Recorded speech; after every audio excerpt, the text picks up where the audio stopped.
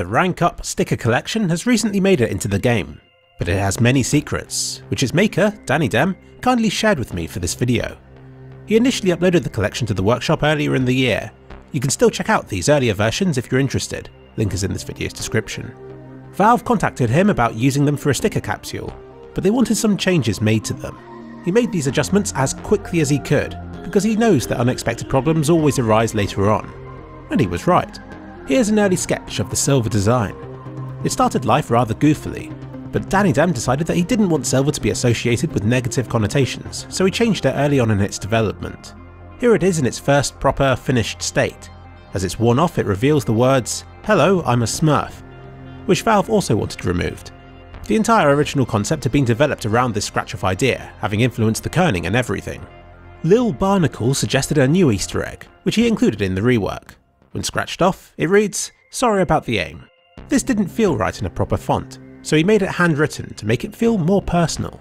He had originally submitted the silver sticker in the 2 lower qualities, but Valve wanted it for the highest foil grade, for which he added all kinds of extra details to make it more valuable. The foil version has the scratched off text straight into silver, reversing the original message, just in case you have the sticker and you D-rank. He tried to make it look as much like silver as possible and felt a subtle blue hint helped to achieve this. The Gold Nova design started life like this, which he initially developed into this idea. He had always had positive experiences when at these ranks, which he conveyed through his early designs for the sticker by making them appear really positive and friendly. In a Berenstain Bear moment of his, Danidem claims he thought these ranks had been called Golden Nova ever since he started playing in 2013. When someone pointed out his mistake, he corrected it, but it left a gap between the words that he really didn't like. This was the last of the stickers that he worked on. By this point he was tired, and he thinks it shows. So he reworked it, and he prefers this new design, thinking it looks like a shooting star. He wanted to use the text, "We are Legion," because these are the ranks with the most players in, but Valve pointed out that most people wouldn't know this, so he removed it along with the area the text once sat. Once the design has been scratched off, it reveals MVP, just as he had planned for in his initial sketch. For the more valuable hollow version, he wanted it to look as though it had been made of gold. Here's a nice animated version to show the reflections from different angles, which I think is a great way of showcasing what a sticker looks like. And here are the different layers that went into this finished design. The Master Guardian design succeeded early on and required very few changes, though the Easter egg got a last-minute improvement. When scratched off, it used to show only the crown and its reflection. But for both versions of the sticker, he changed it so that most of the design is left, with AK-47 etched out of the ribbons so that it reads AK-47 Master. Again, this sticker was designed around his own personal experiences. Once he reached the AK ranks, he rarely dropped below them again. So to show this permanence, the Master Guardian sticker is designed to look like a tattoo. Never underestimate the work that goes into stuff. These stickers have enough depth to be featured in A-level English classes. And here are all of the different layers that go into the hollow design. Master Guardian Elite again represents his experiences of the game. He said these were the ranks where he started getting more headshots. This rank initially featured a skull, which when combined with the 2 crossed AKs looked like a skull and crossbones. This had to be removed for the low violence Chinese version. He had 2 planned ideas, a ski mask and a heavy assault mask. He eventually settled for the latter for its readability at a distance and because the cross could be nicely lined up with the bullet hole. He also felt this kind of mask felt more elite. This was the original sketch, taking him a minute or so to draw. Then he removed the colours, tidied it up, added details and readied it for polishing. And here's the final thing. Again, there's an Easter egg. As it's scratched off, it reveals the gas mask design underneath, and replaces the AKs with M4s, giving it a decidedly more CT-sided theme, as well as looking an awful lot like his original idea for a skull and crossbones. He was originally going to keep the skull design for everywhere other than China, but settled on the whole world having the same low violence design because he actually preferred it. DMG was an easy one for him to work on. He nailed it in a single sketch, designing it to look like a cool badge. He initially planned on adding flames because he considered this rank to be one of ELO Hell. Furthering the whole shield theme, once scratched off, all that remains is the central design. He later noticed Captain America's shield looked similar, which he decided was fitting, as you need to be a superhero to go from DMG to Legendary Eagle. Plus, he felt that most people at this rank think they deserve to be global, but are stuck here because the game is unfair. The hollow sticks closely to the normal design, but looks more colourful. He uses this sticker on some of his weapons. The scraped holo reminds him of Converse shoes, and he says the leftover badge perfectly fits over a circle on the FAMAS's design. He tried hard to make the legendary eagle design feel like an esports logo, because by this rank a lot of players have developed an interest in the culture surrounding the game, and it's by learning from pro matches that they'll ultimately reach the next rank up. This sticker originally had eagle spelt in Japanese because he thought it looked cool, but Valve requested it was removed, along with the scratched off "Get Good" writing, which wasn't particularly friendly sounding. He replaced this with aim, skill and team play, which every player at this rank should have. He also experimented with GG, but thought it felt a bit out of context.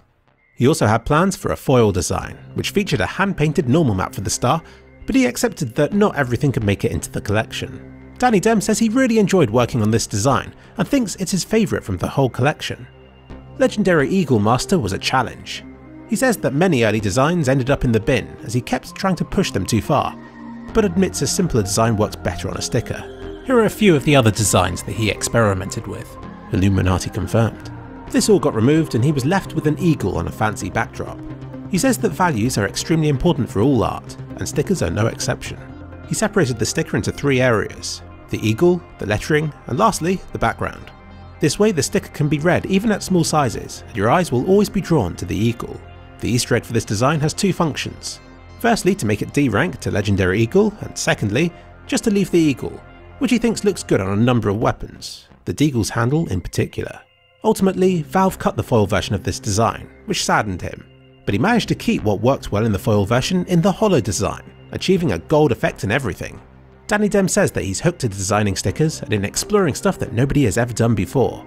It's designs like this LEM one that give him the most joy.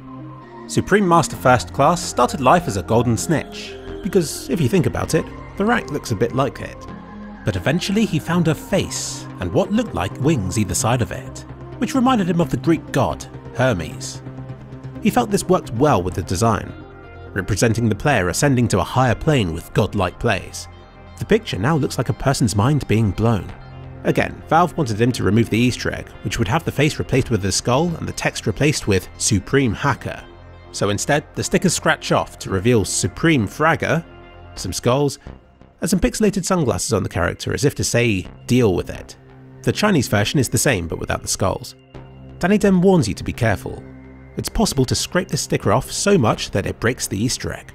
He's also pleased with how the holo version turned out, which you can see here, and the individual layers here. Lastly, the Global Elite sticker. He started out trying to make something like the Daily Planet in Superman, but it didn't work out and he felt the design in Counter-Strike was too good to lose, so he remained faithful to it from then on. His original submission proved too dank for Valve to accept. He originally had simplified AKs to try and make the design more readable, but it ultimately devalued the sticker by making it look like toy guns. He felt the global sticker should be of the highest quality possible. After many iterations, he eventually settled on a design that he was happy with, and the scratch off for the lowest grade of sticker was replaced with a chicken with 2 P90s, which, in a way, I think is even more dank. Plus it nicely suits global and silver players alike. But for the prestigious foil grade of sticker, he designed it to be super luxurious, and spent a long time playing about with the lighting and reflections. He knew it had to be special, so there were no puns, no written secrets. Just a simple global logo as a sign of respect for the game, and for the most sought after rank within. Those who managed to climb to the ranks of global deserve it. Danidem says that working with the CSGO team was awesome and a very smooth experience. He felt free to experiment and they were open to his suggestions. He worked closely with them since a lot of custom perimeters were required to get these stickers to work. And I think it did. Sadly, the scratched off designs still have visible borders. He knows this, as do Valve. This is something that Danidem found a fix to, but sadly it used negative values that would have broken everything, so they had to resort to the standard way of doing them. It may be possible that these borders could be removed at some point in the future, but until then he recommends experimenting with your graphics settings, as there are some that can make them almost invisible. Danidem is ecstatic about how these designs have turned out, and by the positive feedback from the community, which he says he is grateful and humbled by. He can't wait to start work on more sticker designs and to dabble with new effects, ideas and Easter eggs. He feels the possibilities are endless.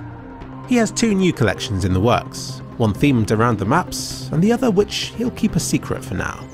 Check out his workshop in this video's description and feel free to give him some feedback, which he says is valuable to him.